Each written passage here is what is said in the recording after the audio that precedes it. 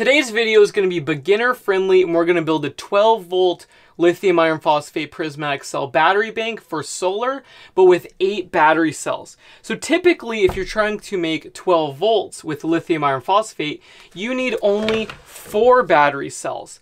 But a lot of people are constrained by the size of the cell, and you have a limit to how large these can get. So if you can use more cells and you know how to arrange them, you can make a really large 12 volt or even 24 or 48 volt battery bank. It's very easy to do. And when you know how to arrange the cells, you can add a 4S BMS to control all 8 battery cells. And you could even use 12 or 16 battery cells. As long as you know how to arrange these cells, you can use a single BMS for all of them, even at a lower voltage. What you want to do is put them in parallel pairs.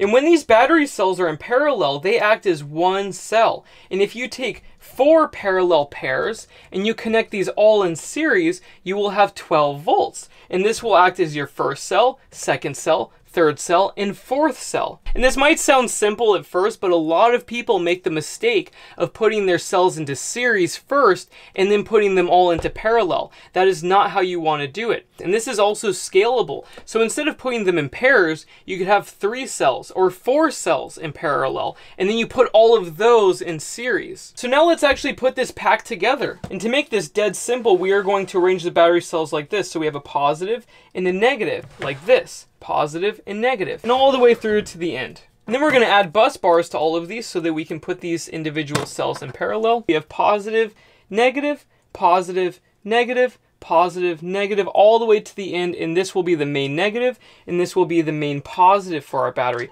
And we're going to connect these in series with these bus bars.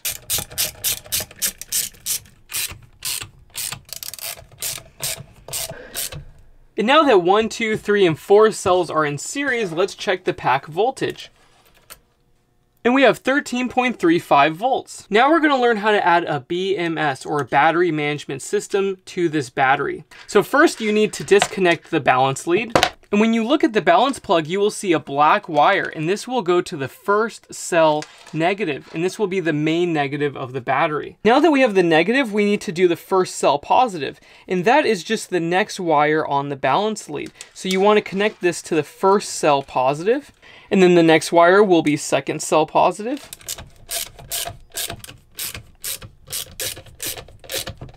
And now we have all the cells connected to our balance lead. Now look at your BMS and find a wire that is labeled B negative. Typically it is blue. And you want to add this to the main negative terminal of your battery.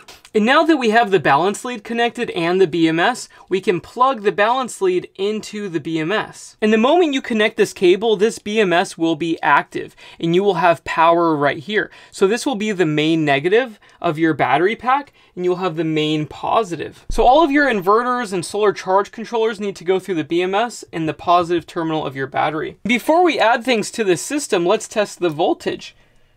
And we've got 13.35. Check the voltage at the P minus and the B minus, and if it's the same voltage, you are good to go. If you have a very low voltage at the P minus, that means you need to short it out at the negative terminal, and then it will activate the BMS. So it's nice to have the cells arranged in this way so that we can see the first, second, third, and fourth cell and add the BMS, and it's great for beginners, but we need to rearrange these cells so they're not taking up so much space, because this is not a logically configured battery pack. So we're going to rearrange these real quick.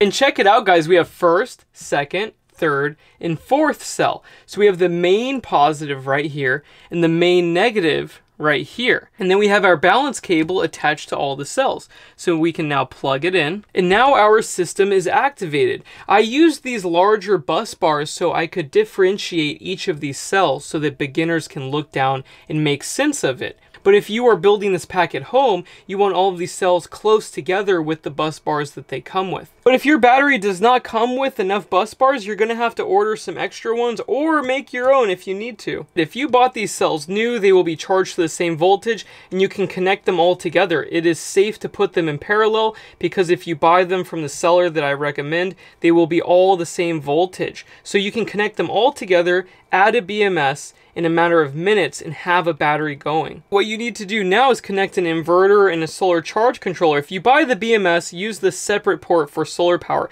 It will have an extra wire coming out of it and it will be labeled C negative and it will be for your solar charge controller main negative. The next thing you want to do is mount the BMS somewhere close to the batteries. So if you have a wall right next to the batteries, you can use double-sided adhesive and stick this onto that wall. But what you don't want to do is have this BMS connected directly to the cells, because this will heat up and you don't want your cells to get too hot. Another thing to think about is if you're building large battery banks with these cells, you need to make an enclosure where there's an insulator like plexiglass or some kind of insulator that covers all of these terminals. Because if you drop a tool across one of these terminals or even one of these terminals, sparks will fly out, this will get really hot, and it can possibly damage these. These will push as much current as they can through this conductor. So very dangerous. You want to cover this battery and protect it as much as you can.